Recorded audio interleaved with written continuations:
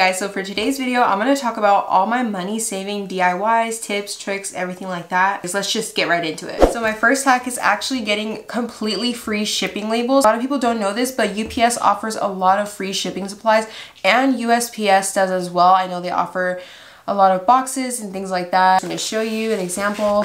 It does say UPS on the back. When you remove the label, it's completely not there. So the label is like free to use for any carrier. Shipping labels aren't that expensive to begin with. I know on Amazon you can get like 500 labels for 10 bucks or something like that, which isn't that costly.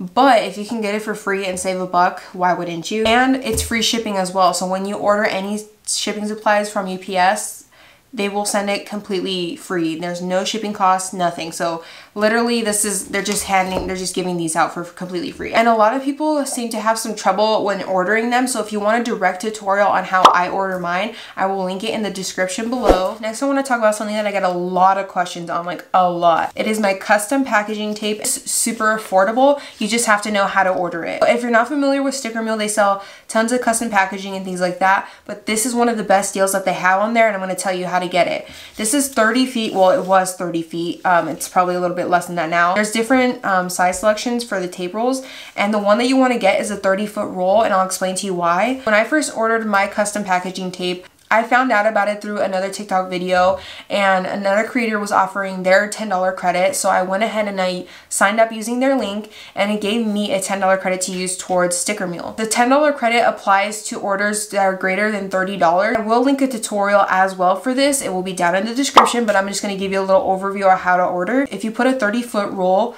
of custom tape in the cart, it will not apply the $10 credit because the subtotal is $29 and it has to be over $30.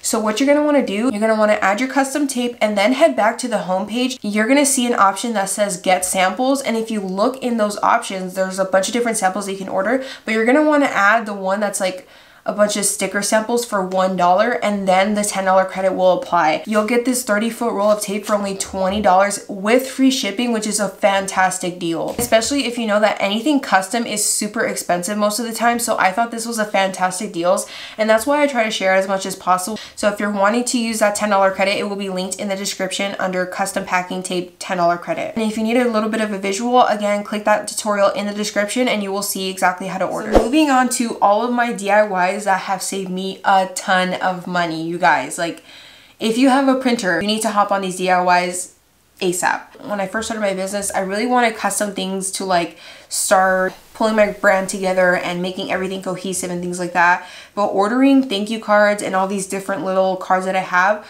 are super expensive. I can't really order a small batch of these. I think minimum for a lot of places might be like 50. And if you do order less, it's more expensive. So if you actually order in bulk, it's cheaper. But then again, if you don't need that many, or if you want to change your design, it is really tricky. Starting off with probably the most popular DIY that I have is my custom tissue paper. This is actually tracing paper. I do have a method that includes longer tissue paper, and it's actually tissue paper, and tracing paper. So there's two different methods that I do. This is the easiest DIY. The other one is a little bit more difficult, way more time consuming. This is also time consuming, but way less steps. It comes in a little booklet like this. And again, it is just tracing paper. It kind of feels like almost like a wax paper. It's 150 sheets, and I think it was about $12. So that's a great price. I think for me personally, $12 for 150 of these sheets is gonna last me a long time. That's perfect, super budget friendly and affordable. This will be linked in my Amazon favorites, and you can find that in the description as always. Now moving on to all of these things you see here. These are all made with the same exact paper. Here is the star of the show, my photo glossy paper. I do so much with this, I can't even tell you. If you want the link for this exact one, it will also be linked in the Amazon must-haves. So the first thing I made with that paper is my thank you cards. I designed this on Canva. And if you're not already using Canva, what are you doing? I use Canva for literally everything in my business. I even used it to create this design here. Everything you see right here was made with Canva.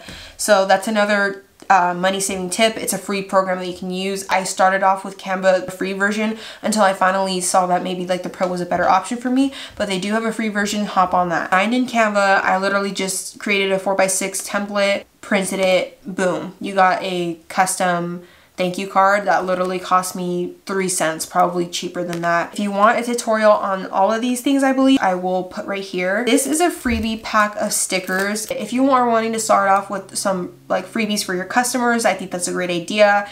And if you want to start off affordable and budget friendly freebies, these are definitely awesome from Amazon. I've since started getting custom stickers to kind of fit my brand more, make everything more cohesive. But again, that is a later step, I feel like, or if you make stickers yourself, that's also an option. But for starting off, I definitely recommend just like some sticker packs off Amazon. I made this background. It's not necessary, but I kind of just wanted to display them really cute. Also just say like a little thank you, just kind of like a personalized message. Just a nice little personal touch.